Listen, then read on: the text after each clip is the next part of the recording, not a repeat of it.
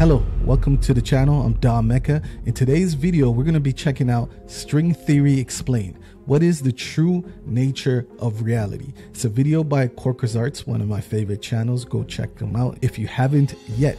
And we're going to get right into the video. But before that, make sure you hit the like button and subscribe to the channel for more fascinating videos like this. Let's get right into it.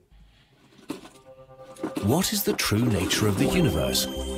To answer this question, humans come up with stories to describe the world. We Religions, okay. test our stories and learn what to keep and what to throw away. But the more we learn, the more Is science also part of these stories? complicated and weird our stories become. Some of them so much so that it's really hard to know what they're actually about. Like String theory. string theory, a famous, controversial and often misunderstood story about the nature of everything. Why did we come up with it, and is it correct or just an idea we should chuck out? Let me know in the comments what you think before we even get into the explanation. Dun, dun, dun, dun, dun. Dun, dun, dun, dun, dun, dun, dun, dun. Corker's Arts.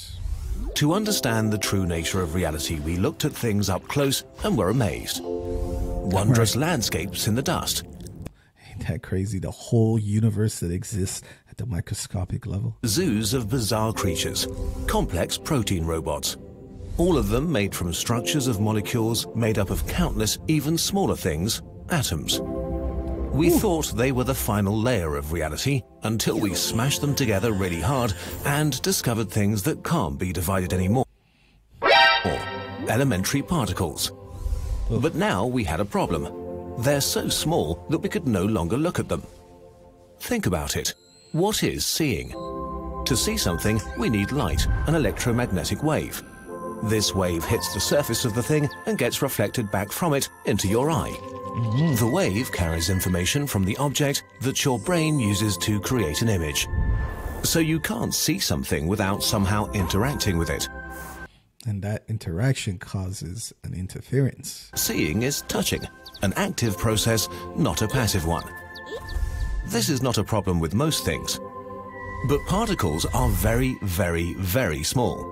So small that the electromagnetic waves we use to see are too big to touch them. Visible light just passes over them. Ain't that crazy? Visible light just passes over them. This is the scales we're dealing with. We can try to solve this by creating electromagnetic waves with more and much smaller wavelengths. But in quantum physics, shorter wavelengths means more energy. So when we touch a particle with a wave that has a lot of energy, it gets a kick. Damn. By looking at a particle, we change it. In quantum physics, we cannot know where a particle is and where it's going with absolute precision. This fact is so important that it has a name: the Heisenberg uncertainty principle, the basis of all quantum physics. So what does a particle look like then? Isn't that insane how there is no certainty? It's literally uncertainty is baked into the equation. Like, wow. What is its nature? We don't know. If we look really hard, we can see a blurry sphere of influence, but not the particles themselves. We just know they exist. But if that's the case, how can we do any science with them? We did what humans do and invented a new story, a mathematical fiction. The story of the point particle. Called it a mathematical fiction. We decided that we would pretend that a particle is a point in space. Any electron is a point with a certain electric charge and a certain mass, all indistinguishable from each other. This way, physicists could define them and calculate all of their interactions. This can be made precise in quantum field theory, and this solved a lot of problems. All of the standard model of particle physics is built on it, and it predicts. Doesn't that kind of pull back the curtain and give you a peek behind all the general ideas and thoughts that most people have about this particular subject, where Corker's Arts is just being real and explaining the true nature of things, and then explaining how we quantify it into the maths and make it simpler to understand, but it's just a fuzzy sphere of influence is what they called it. Very fascinating. Lots of things very well. Some quantum properties of the electron, for example, have been tested and are accurate up to 0.0000000000002%. Wow. So while particles are not really points, by treating them as if they were, we get a pretty good picture of the universe.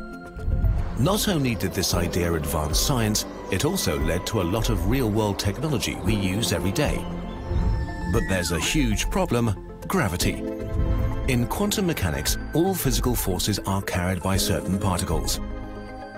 But according to Einstein's general relativity, gravity is not a force like the others in the universe. If the universe is a play, particles are the actors, but gravity is the stage. To put it simply, gravity is a theory of geometry, the geometry of space-time itself, of distances which we need to describe with absolute precision. Gravity, just the warping of time, warping of space. I mean, I mentioned this in another video, but picture, light thinks it's going straight, but it's being warped into a curve when it's around massive bodies with huge gravitational forces. You could be traveling in a straight path, but gravity is making you go in a circle. But since there is no way to precisely measure things in the... But it's not even really pulling on you. It's just the space-time itself is curved. Very, very, very interesting insight into the universe. Quantum world, our story of gravity doesn't work with our story of quantum physics. When physicists tried to add gravity to the story by inventing a new particle, their mathematics broke down. And this is a big problem. If we could marry gravity to quantum physics and the Standard Model, we would have the theory of everything. Ooh, it's like having the ring of power. So very smart people came up with a new story. They asked, what is more complex than a point? A line or a string? String theory was born. What makes string theory so elegant is that it describes many different elementary particles as different modes of vibration of the string. Just like a violin string vibrating differently can give you a lot of different notes, a string can give you different particles. Most importantly, this includes gravity. Wow, so the concept is changing it from a point-like to a string-like particle. Interesting. String theory promised to unify all fundamental forces of the universe. This caused enormous excitement and hype. String theory quickly graduated to a possible theory of everything. Unfortunately, string theory comes with a lot of strings attached. Much of the maths involving a consistent string theory does not work in our universe with its 3 spatial and 1 temporal dimensions. String theory requires 10 dimensions to work. So it requires making things even much more complicated instead of like breaking it down to the simplest essence of the universe in existence. When things are required to become more complicated, does that mean you're moving away from its core understanding more? Or is just that is reality by nature? What do you guys think? So string theorists did calculations in model universes, and then tried to get rid of the 6 additional dimensions and describe our own universe. But so far, nobody has succeeded, and no prediction of string theory has been proven in an experiment. So string theory did not reveal the nature of our universe. One could argue that in this case, string theory really isn't useful at all. Science is all about experiments and predictions. If we can't do those, why should we bother with strings? It really is true. Like, that is facts. I mean, you could make up any theory, any idea, and it could be loosely based on mathematical equations and ideas and concepts. But if it's not something that could be actually tested and verified, and beyond that, actually provide predictions, new predictions that you would not have had otherwise, what's the utility in it? It's basically embarking in imagination, really, right? all about how we use it. Physics is based on maths. 2 plus 2 makes 4. This is true no matter how you feel about it. And the maths in string theory does work out. That's why string theory is still useful. Corkersart says it's still useful. Imagine that you want to build a cruise ship, but you only have blueprints for a small rowing boat. There are plenty of differences: the engine, the materials, the scale. But both things are fundamentally the same, things that float. So by studying the rowing boat blueprints, you might still learn something about how to build a cruise ship eventually. With string theory, we can try to answer some questions about quantum gravity that have been puzzling physicists for decades, such as how black holes work or the information paradox. String theory may point us in the right direction. When used in this spirit, string theory becomes a precious tool for theoretical physicists and help them discover new aspects of the quantum world and... Okay, so basically, it's a building block on our path to gaining the theory of everything. Okay. Some beautiful mathematics.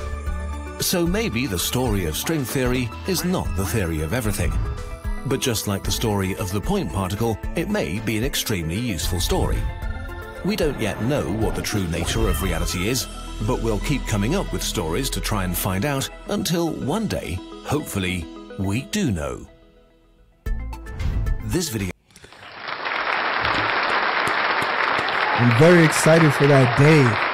I'm very excited for that day where we have the theory of everything. Some genius, maybe you guys, one of you guys in the audience, figures it out and breaks through this problem between general relativity and quantum physics. Finding that bridge, finding and understanding quantum gravity and how it works. Wow, that's the new frontier. But if you enjoyed this video, let me know in the comments if you have any other videos you would recommend me to go check out. If you like this video, make sure you hit the like and show your support. Subscribe for more, and I'll get to more videos. Thank you for watching. I appreciate you, and see you in the next one. Mecca out.